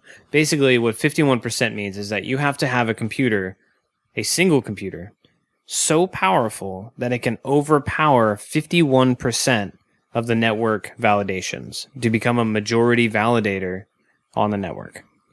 So I don't know how... Oh, I don't know. Maybe IBM's new quantum computer that they've been talking about? Not enough. Damn, really? We're talking... So when we talk about hashes, okay, we're talking about a computer's ability to run a mathematical computation. Sure. A CPU, like the regular processor in your computer, that is measured in hashes a second. It's kind of the standard. And then we start talking from there, it goes up to gigahashes, okay, and then terahashes, and then pentahashes, and I don't even know what's above that. I forget. That's where Bitcoin's at. You have to have the processing power that's above pentahashing, or 200 million times more powerful than your average household What if you've computer. just smoked reefer in a penthouse? Is that pentahashing? Yeah, sure. Go take over Bitcoin. Come on, Tach. Give me a smile out of that. We've lost him. I feel like that's what I just did, man. Tach's like, I wish fucking lost him. My head literally hurts right now. Man, when we told you we were going to bring this up, you told us you were going to be disappointed. Yeah, I was like, I feel like I'm going to be lost during this and not enjoy the conversation. Well, then let's do this. Let's do this. This is not Tach's bag. This is medium case my bag. This is definitely your bag. It's definitely. Why don't you... I don't hate the topic, don't get me wrong. Why don't you add, Josh, why don't you add some sort of closing comments on it? There's no question that this is something that is definitely in your wheelhouse, but it's completely lost Tach. So add something for our listeners, because we've got listeners out there that are definitely interested in this, but I don't think that if I can't keep him engaged with jokes about Bitcoin coins being sold that are Chuck E. Cheese coins, or talking about smoking weed in a penthouse, we've lost listeners, because Tach is a good representation of our listeners too. You're right. That's fair. So how about this one? I'm gonna just a 2-sentence thing. I invested about $1,000 into Ripple coin that we were talking about earlier, and it inflated. And it ended up hitting a relative market value of about $3,500 on that investment, which went really well. Nice. To which I dumped out all of my profit, and I bought a computer to mine, to join a validation network, to mine, and essentially give me free money, if you will. Like, I've already done the math, and I have profit margins and stuff. So, basically, I used my profit, I reinvested to make something else that's going to make me more profit, all in the crypto world. And you don't do anything to it. You set it aside, you pay the power bill for the processing, which is going to be expensive, but the profits that you get on the other end of that are going to outpay that power bill, usually, as long as you do it right, as long as you farm the right thing or mine the right thing. It's cool, man. Yeah, it's there. I guess, you're right, though. I don't want to harp on too far, because like you said, if Tach's bored, somebody out there is bored. Yeah, exactly. So I want to do that to you guys. I'm sorry, I really don't want you to No, you're good. No, it's fair, because, I'm really interested, and I could talk about this for a long time. Then have at it. How about you just don't talk to me? So if I'll just sit here and listen. If we're losing Tach, that's a good representation. Well, each one of us comes from a different perspective in life, and if we're losing Tach, we're going to be losing some other listeners out there. So I'll tell you what, though, if you're listening, if you're in the crypto world, hit us up on Facebook. Hit me up on Facebook. Hell yeah. I want to talk about it. I want to talk about tag me too. I want to know. Okay. Message us, tag us. Me and or Adam. I want to talk to you about what you're doing. Are you mining? I want to hear about it. What are you holding? I want to talk about your holdings. Why are you holding certain coins? Why are you invested? I want to talk to you about your cryptocurrency experience, because I'm geeking out over it. You understand that one of our listeners is going to give Tach a Bitcoin and say, here, just here's one coin. Go have fun. And Tach's going to be like, what the fuck's this shit? Fuck this. I'm going to get a burger. If one of our listeners hit delete or whatever it is you do. All right, I have all kinds of. If one of our listeners gives Tach a Bitcoin and not me, I'm going to be pissed.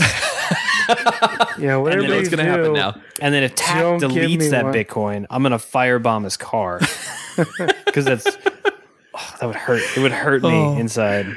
Oh, that's hilarious. Well, losing money would hurt me too. I get it. All right. Well, we're going to take another break in studio. Again, hit us up. Hit us up if you're interested in talking more about Bitcoin. We might actually start a thread on Facebook. By the way, we're going to be starting a Facebook group for our podcast. That's something that is going to be happening. We don't know the name of it yet, but we'll add something in there. So there'll be a thread on that group as soon as we get it up for cryptocurrency in general, just general discussions. I'll tell you what, though, like you said, we don't have a name for it yet. So if you got a name, you got to catch your name for a bunch of people who like to sit around, drink beer, and talk shit. Hit us up. Hit us up. All right, guys, we'll be right back after this. DJ Gillugo. Hey, it's Adam. If you enjoyed the content or the cast of Living Podcariously, be sure to check out the other show we produce. It's called The Twisted 10. Each week, a host or a guest host takes over the show and brings their own unique and original top 10 list to the show. Here's a few examples. Top 10 crazy religious practices. Top 10 sexual fetishes. Twisted Guinness World Records. Top 10 possible human extinction events. And my personal favorite, top 10 best or worst infomercial products. As you can see, the content is all over the place for the show. However, it is a lot of fun to produce, and we hope you like it. As always, thanks for listening.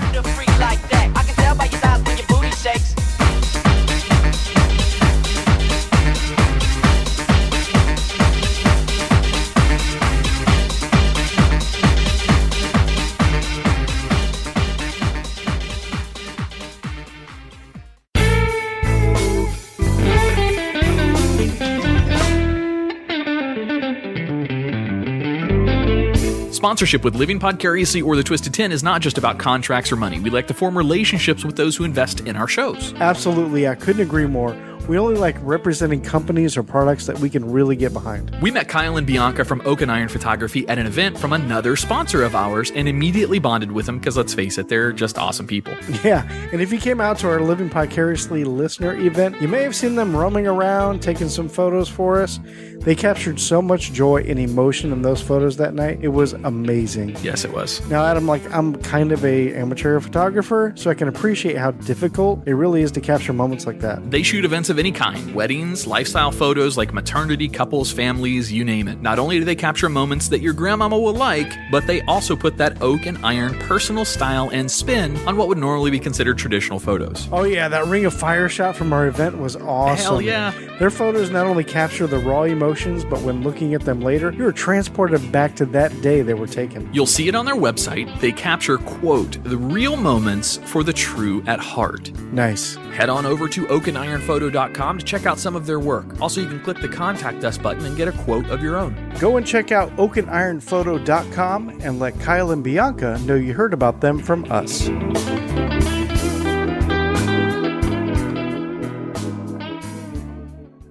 Drop an old school beat.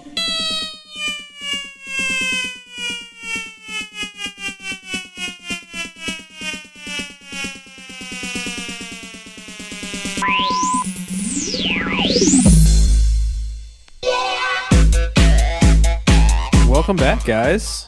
Welcome back. Come on, Tach. Come on, Tach. Oh, Mr. Get Carter. into it. Get into it, buddy. What? Trying to somehow pull your energy back up from your know. lackluster interest in cryptocurrency. I know. I was so lost. Oh my goodness. That's all right. I apologize for that. That's okay. You're good, It's all dude. right. It's not your thing. That's Not that I'm not interested. It just was very dry information. It is. And I said this during the break too, like the hardest thing about cryptocurrency right now is talking about it to non-enthusiasts. Seriously, that's like you as someone who's not interested were literally falling asleep while I was trying literally falling asleep. Give you an education on it. You're just like, stop looking at me so I can close my eyes. It's kind of like going to an insurance seminar. You know, you need insurance, but you don't want to hear about it. That's fair. So I got some cool news. Andrea and I are going up for our very first official doctor's appointment for the baby. So we go cool. into, I don't know, whatever tests they're going to do for the first tests at like 10 weeks into blood pregnancy. test? I would imagine blood test. I don't know what they're going to do for her. I actually, having just gone through this, it's going to be a super uninvolved visit for you, Adam. It's what she told me. Yeah, She actually, really, they all one, are. But she said this one is probably not one that I would want to be there at. I mean, I think you would want to be at this one. I mean, it's going to be if it's anything like Margaret's. Our first was, the you know, that weird microphone magic wand that also produces pictures. Like, sure. The ultrasound. But it's like the weird microphone dildo. Like, it's the only way to describe this thing. Absolutely. But warm petroleum jelly on the belly, and then no, this was this is the insertion. This is an one. internal. This is an internal ultrasound. It looks like a big old dildo. It really does. Like, did they put like a condom on and they put on the jelly on and really? Some and then soft see, music. okay, well, I went through this one Wait a time. minute, Andrea's doctor's a girl. Maybe I do want to go for this. See, I went through this. Is that wrong? Sorry, one time, when my ex was pregnant with our son. Sure. And, we went to this doctor, and this is the same doctor that had delivered like her twin girls to, several years before. So this kind of a handsome dude, And then so like when you go into the appointment, you're in there, and then, he's getting ready to. He's got your girl up on the thing with her, he's got the thing out. I don't know why he kept staring at me as he was lubing it up. And then and just before he stuck it inside of her, he looked at me like what's up? Like we had something in common, or like as he's like sticking it in. That's called. He's like, "Is that comfortable?" And she'd be like, "It's fine." And he would look at me like, "What's up?" What do we call those snow? And he's basically buddies? over there fingering my girl in front of me as I'm sitting there watching it, and we're paying him. Yeah. Well, actually, I wasn't, but Snow buddies? No, Eskimo brothers. He's an Eskimo brother. Yeah. It's a very exclusive. Afterwards, club. I was like, why did he keep like looking at me the whole time? And she was like, "Shut up, he was not." I was like, "No, he wasn't," but it was still funny. Oh, yeah, I can't wait. So I want to know the sex. I want to know as soon as possible. I want to know. Which over here in Brevard is like 24 weeks, by the way. Oh, really? It's like 8 weeks farther back than Tampa. I don't understand what the difference is. Further back in which direction? Wait a minute. Like longer late in the pregnancy? Yeah, so in Tampa, we were told we could find out at 16 weeks. Huh. And then when blood tests will tell you all that at this stage, won't they? At 10 to 12 weeks, they'll be able to tell you all that. Nope. Well, I guess if you do blood tests of the fetus, but blood tests are for Andrea, right? I have no idea any of this stuff. Yeah. So, okay, cool. I think you're talking about two different things. I know the sex of Andrea. Yes. He's talking about the sex of the baby. What are you talking about? That's what I'm talking about. Okay. Yeah, so the blood work is going to be Andrea now, and then when they do the genetic testing, it will also be Andrea. And if they find anything in her that is a positive indicator that some of your genetic code could contribute to a genetic disorder, that's how they'll identify it. They'll find the triggers in her genetic code, and then they'll find the opposite trigger in your genetic code if they need to. Interesting. Yeah, it's like really crazy, fascinating shit. Are we still talking about Bitcoin? Oh man. Yeah, no, so it's like really present for me as well, with Margaret, of course, being pregnant, and so we go Wednesday to find out. Our gender. babies are going to be in school at the same time together. They are. Are you sure about really that? Cool. Yeah. Yeah. We did the math on the dates of like when like our baby will be like Josh's baby and Margaret's baby will be the older in that class. Our baby will be the younger in that class. So yes, for sure. Man, our listeners are like, whatever happened to titties, beer, and picking up women right? at bars? Yeah, exactly. I know, right? So, okay, so I'm single. Yeah. Hey, we covered our rock star segment in the first 40-minute segment of the show. How much fun we had shooting the rock stars this past weekend. So we got some of that out with of the cameras. way. I kept telling you I was going to find a way to segue beer. Yeah, into this, and I couldn't.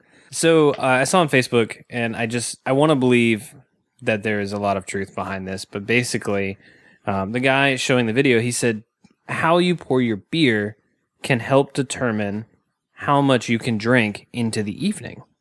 And I thought that was really fascinating. And basically, he poured a beer like restaurant style, where he's going to take the bottle, he's going to pour it really slow, it's going to have no head on it. Like it's gonna no be head. Like real clean. And then he took it looked like, like a pestle from a mortar and pestle, basically like a stick. And he just shook the beer up and it foamed over. And he's like, this is what happens when you drink it. You're going to take this the CO2 is not broken from the beer, and you drink it. And then you put a bunch of food down and you move around and stuff. Your stomach's going to fill up with CO2, which is not going to hurt us, but it is going to impact our ability to eat, to drink farther. Bloating. Yeah, you get the bloating from the beer. Absolutely. Yeah. So there is actually a method, which, let me phrase that. I knew there was a method. There was a reason behind the method for pouring a beer where it gives a little bit of head. Yeah, a lot of brewers actually make their beer. Brewers? Brewers. A lot of brewers. A lot of brewers. Burger. No, when you pour a beer, the best way to pour a beer from a bottle into any kind of drinking glass is straight down the center.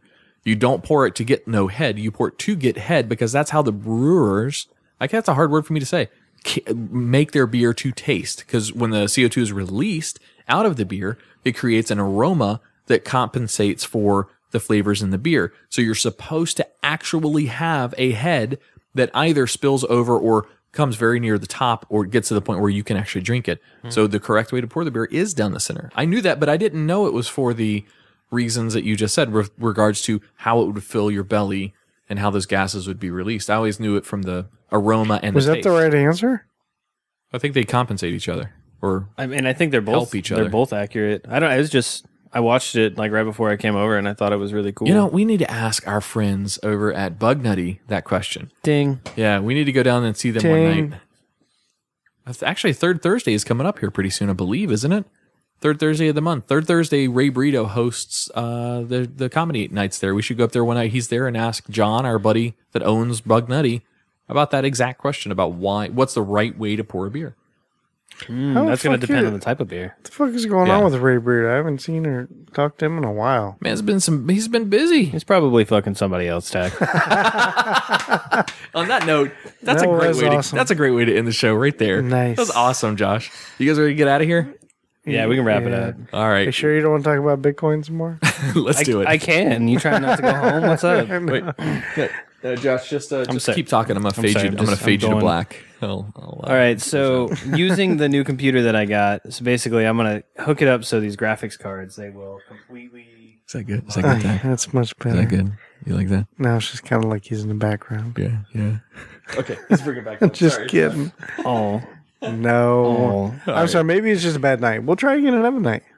Yeah, if Andrea's here, forget it. We ain't talking. Yeah, if Andrea's around, we can't. No, she won't.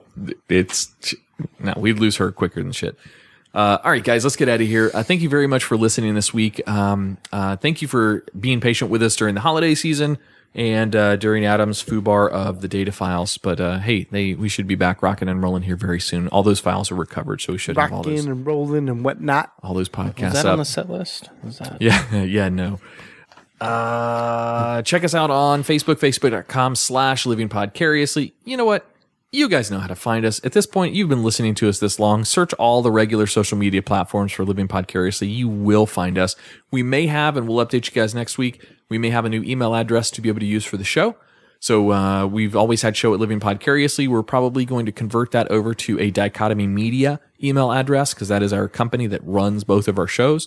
So more on that in next week's show. We'll turn over to Josh, Mr. Wilson, to give us an update on that next week. And don't forget to check us out on iHeartRadio as well as Spotify now. Spotify. We're on Spotify. Have we checked it? Have Yes. we seen? We're definitely on Spotify. I don't know about one of our two shows. I know I found one of us on there. I don't know which one it was. You and I saw the Twisted 10, which is our other show. Maybe that's the one that it was. I want to see if Living Podcariously. Last time I looked, coming. I think it was just episodes or something like that. Like you couldn't pull up the show. As long as something's on there. That was several weeks ago, though. What? So if you search for Living Podcariously, the first episode that comes up, episode 0. Well, that's a good thing. That's our very first show. Yep. Well, see, there we go. We're on Spotify, guys. All right, high five. All right, high five. All right, guys. Thank you very much for listening to us this week. We greatly appreciate it. Miss Andrea Joy will be back next week with all of her lovely beauty to the show. We missed her this week. There's no question. Oh, they're all there. They're all there. Does that also include the cover art for each episode? It looks like the cover art was different. Yep, it's got the cover art for each show too. That's awesome. So for listeners out there who may not know, we make special cover art for each and every episode that somehow marries up to the hosts or the guests or the topics or conversations or something. Yeah, you don't see it like on iTunes or anything like that. You see it on YouTube. Yeah, YouTube has it. Or Facebook. Yep. But that's about it. Man, Cool. the one... It's not in order. Oh. So I'll have to ask him about order. But That's weird. All right, guys. Son of a bitch! Well, thanks for listening. On behalf of Living Podcariously, I'm Adam. I'm Tach.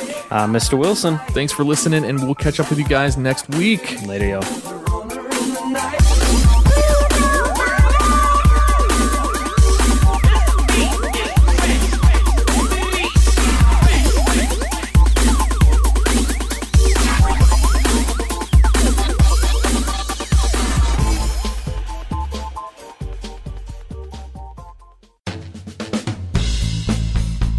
Hey, remember we had that listener event? Yeah. Our first ever listener event from Living Podcariously. Yeah, 7/7/7, July 7th. Giant success. In fact, we just gave Keith with the Children's Hunger Project his money from that event that we raised. Indeed, we did. Hey, what was that beer that was donated for the event? That was from Bug Nutty Brewery. That was called the Nutty Idiot. It was a medium-bodied lager. I don't remember the ingredients that they had in it, but man, it was good. We served 300 pours, all 300 possible pours that we could have out of their donation. We served very, very quickly that night. Yeah, it had like an Asian flavor to it or something. It was like, I don't know what it was. It was interesting. It was cool though. I loved it. I think a little bit of a sesame flavor. Yes. I'm going to have to get that ingredient list from them. But yeah, that was really, really good. Our boy Ray Burrito also does comedy up there every third Thursday at Bug Nutty Brewery here on Merritt Island. He does the third Thursday comedy night up there. Oh, wow. That's cool. It's a really cool list. It's every time I've been up there, it's amazing comics. Nice. Andrea, did you try the beer that night? Oh, yes. It was wonderful. She's not a beer drinker, can you tell? Don't say it like that. I wasn't standing at the game all night. I had plenty of time to drink beer. Yeah, John and the guys over at Bug Nutty certainly hooked us up. So we want to send all of our listeners, if you're looking for a good micro brew, especially in Brevard County, there's a lot of them out there, and Bug Nutty is by far one of the best. They are located at 715 North Courtney Parkway, Merritt Island. Give them a call at 321-452-4460 or email them at manager@bugnutty.com.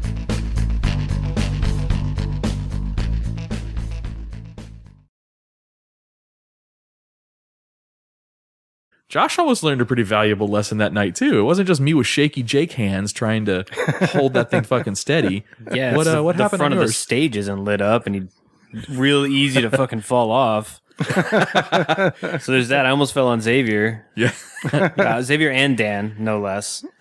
Fortunately, I was able to catch myself. But yeah, and you positioned yourself. So when Josh would help me, he would carry the long end of the boom out to help stabilize, and I would carry the base. And it was all connected. It was all one unit. Then I would set it down, and then from that point, I'd basically take over. Camera was already rolling at that point. I would just take over the operation and kind of swing it around where we wanted the shots. But Josh's spot to squat became a hot box. So he was sitting between two of these giant lights on the stage, which are these computer animated lights that do all these. I was on the same side and the opposite side of the stage. I was in between these two things too. Yeah. Those motherfuckers get hot. Yeah, I was like, and Tach's sitting there. That's where I should go. Yeah. I know. I kicked one a couple times. I almost tripped over one time. I was like, oh, fuck, I hope I don't knock these things over. I didn't know if you even could knock it over. I had no idea, but I was like nervous around them. But Stacy, the director of the Playhouse, Dr. Anastasia Hawkins Smith is her full name. She pulled me aside. Fancy. She's fancy. She pulled me. She's been the director of that Playhouse for 28 years, by the way. Mm-hmm. So she pulled me aside that evening and said that we handled ourselves very professionally, that we made our company look good, and she was very happy with our representation and etiquette and stage presence. She didn't think we got in the way. She didn't think we were, taking away the vision from an audience to us. So it looked like we blended in well. I'm sure our Dichotomy Media shirts helped a little bit with that, it said crew on the back. And yeah. Shirts were nice, buddy. Yeah, I'm wearing mine still too. That was a nice. I didn't wear mine tonight. Oh, actually I have a.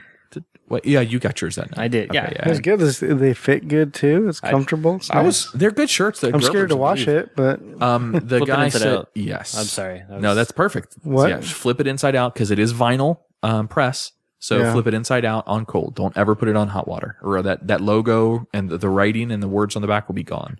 Ew. So yes, but yeah, listen. So in a crunch, so yes, we've got our guys over at Allegra Printing who have hooked us up in the past with really good deals, like on our mugs and shit like that in the past.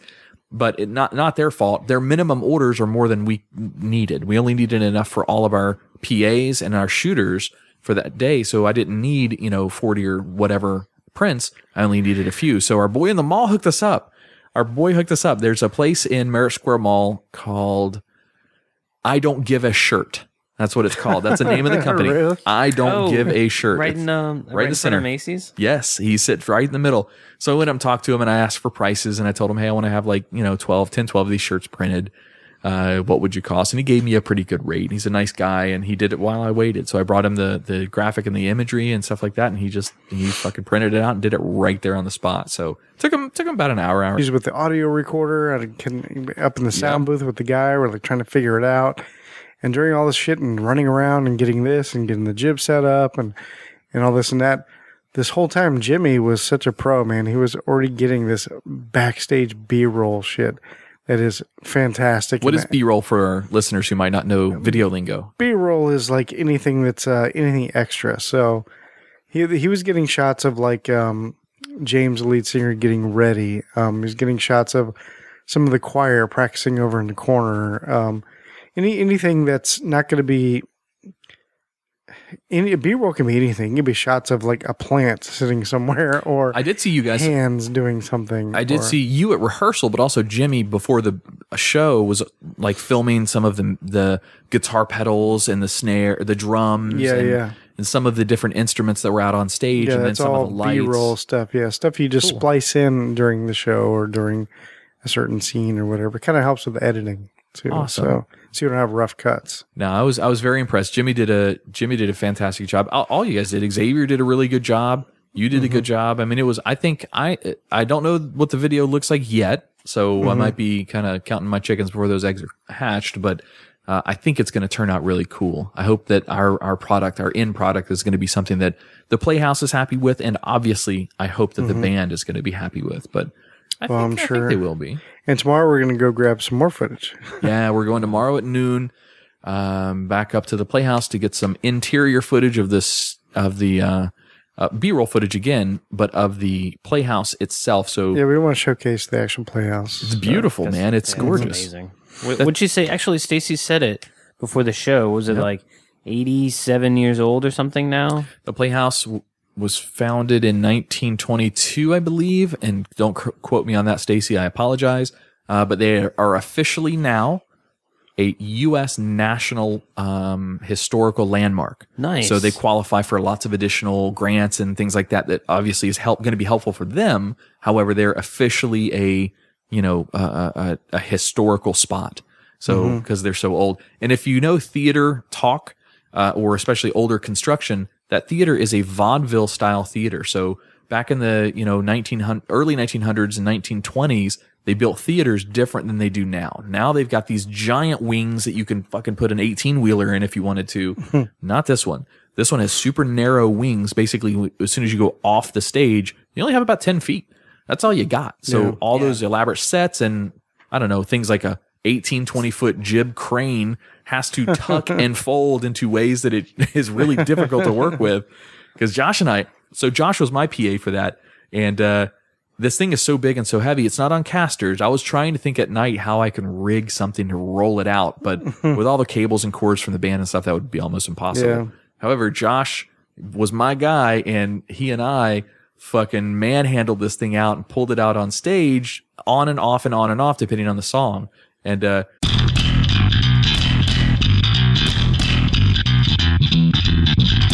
you're listening to Living Podcariously, bringing you real men's perspectives, unfiltered, unapologetic, and uncensored.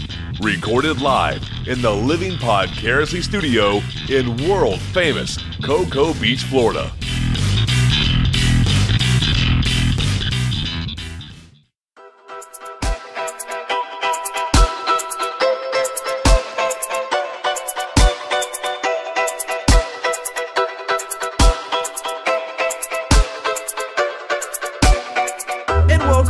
Another episode of Living Podcariously. What up, guys? Woot woot. Oh, yeah. I am Adam. I'm one of your hosts for the show. Sitting across from me in studio. I am Tach. And sitting over there in the Lady Chase. Yeah, there's no Andrea tonight. She might come join us a little bit later, Tach. I gotta turn that a little bit. She might come join us a little bit later, but she is feeling under the weather. So she's taking some time off. That's gotcha. She's got a little nausea kicking in. It's kind of expected with pregnancy. Growing a human. Yeah. So sitting over in the big recliner. It's Mr. Wilson. What's up, guys? What's up? Oh, yeah. So, man, we got a lot of stuff to tell our listeners. Holy shit. Last weekend was dope. My God. So for our listeners, you guys know we have a close tie-in with one of Brevard's local bands. Not to itemize them out right now, but because we've got a lot of other friends in the community that are musicians. We got the guys with True Phonic. Love those guys. We got the guys over with Power Couch. Right. Evan with Power Couch. Great band as well.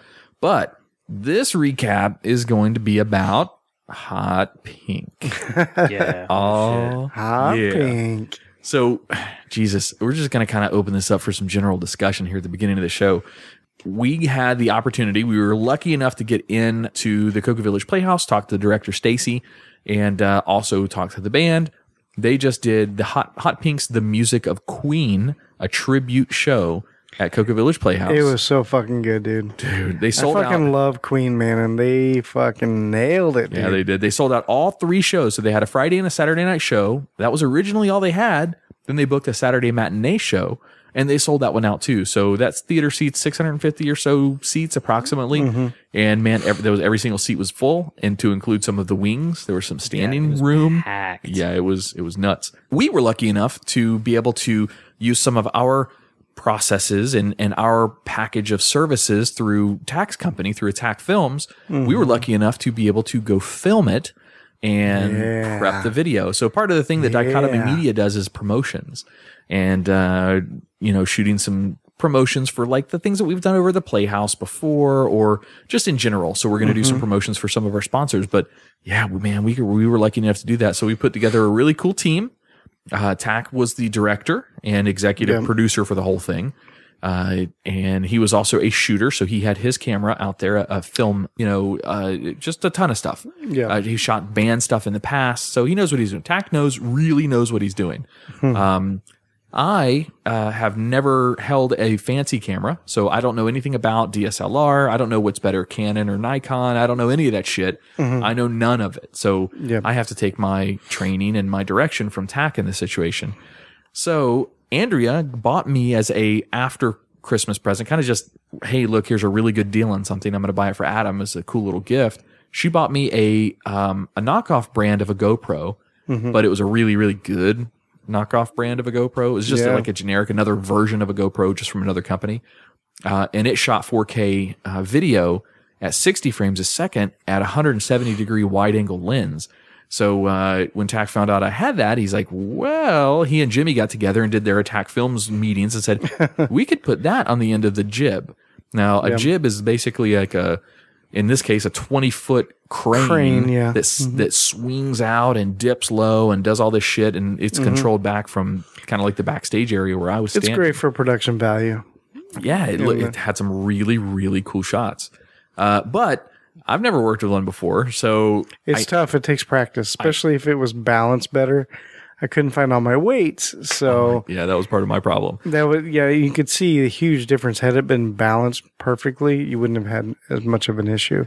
But it still does take practice to. Well, I kind of appreciated learning on it a little bit. Now, not to suffer, it didn't suffer the shots. So the shots that we're going to use were the nice, calm, sweeping shots, which I got a lot of. But you can see when I'm like shifting my weight on my hands, you could see this fucking camera bouncing up on stage. It's very easy to tell that I didn't know the fuck I was doing. You know what though? What I will say, being right there, it does not look like you don't know what the fuck you're doing. The rest of us who know you don't know what the fuck you're doing, we could tell. I guess awesome. The first time I watched you put the jib arm, the weighted side, like under your legs and just like to give your arms a break. I'm just like, damn. Yeah. I'm not a small dude. I mean, I'm not muscular, but I'm not small. So keep in mind, this is only a GoPro sitting on the end of this 18-20 foot jib arm. But the weight of the arm, if not counterbalanced, as Tach was saying, it makes the mechanism on my end that I'm trying to control, and there's a handle to control basically the camber of the angle for the camera. Man, I was sweating fucking bullets up there, dude. I got a fucking bruise on my hand, but it was a lot of fun. So I had a couple of shaky moments, and yes, I did tuck it between my legs up in my nuts one time just to get the blood circulating back in my arm for a little bit. But I think it was really cool. James, the lead singer of Hot Pink, came out right to the fucking GoPro a couple times and sang right into it. Like, oh, those are going to make such good shots. I hope it's recording. I also got to give props to Jimmy as well. Like when we were like trying to get everything set up and everything before this show, like I had issues. Filmography, video maker. I don't know what you want to call it officially. Yeah, but of course Jimmy Klein came out as well because he's also a part of Tach Films as well. Yeah, Mr. Jimmy Klein, and he also runs a company called Jimmy Klein Photography. Indeed. Where's your bell at? Where's your bell, Tach? I don't have it. You know what? I've quarantined the bell for the time being, and I say that not for purposes of not having it on the show, but when Alyssa, our daughter, was sick upstairs, she had the flu. We didn't want her yelling down to get us, so I said, "All right, just ring this a whole bunch of times, and then I'll come up the stairs and see what you need." Tach's kind of sick too. It'll be fine. Just go get it for him. It'll be all right. There's only one type of sickness, right? We also had some outside. We outsourced. Yep, we sure did. Camera person that was Xavier Hamilton. Is that his name? No, Xavier Hamilton is our buddy. That's our buddy. Cut that out. No, that's all right. Xavier Hamilton is a listener to the show. Sorry. He's he's also given us money through Patreon. So patreon.com/living. Not that Xavier. You got to hit the plug there, but oh well. Ding. The other Xavier. So we also outsourced to Xavier Landers as well. Yes. And, he's with XDL Studios. He came out, brought his 4K resolution, high-end DSLR. I don't know. You say the it wasn't DSLR. It wasn't DSLR, but yeah, you had I think it was a Sony camera, so it was pretty good. Nice 4K, so should be good. He was brought in. He was a referral, right? Yeah. So our good friends over at Oak and Iron Photography, Kyle and Bianca, referred us to him. I originally hit them up because we had a volunteer who was a shooter who was going to come out and help us shoot, but she couldn't get out of her schedule with work. She just had a conflict last minute and couldn't come out. So we were stuck trying to fill that last shooter seat with quality, because I knew that she had quality. I knew she could shoot really well, but I didn't know of anybody else in the community. So we reached out to Kyle and Bianca with Oak and Iron. They do photography, wedding photography, things like that. But I said, hey, do you guys do video too? And they said, not really, but I got a guy. So I called him and he immediately said yes. It was not even like a hesitation of an answer. He's like, yes, I'm trying to get my name recognized. I want to come out and do this with you. I think it would be a lot of fun. Yeah. So he came out. Now, not to mention, so those were our shooters. I kind of was a shooter too, sort of, and we'll talk about that later. We'll talk about that later. But we had some PAs or production assistants that volunteered to come out and help us.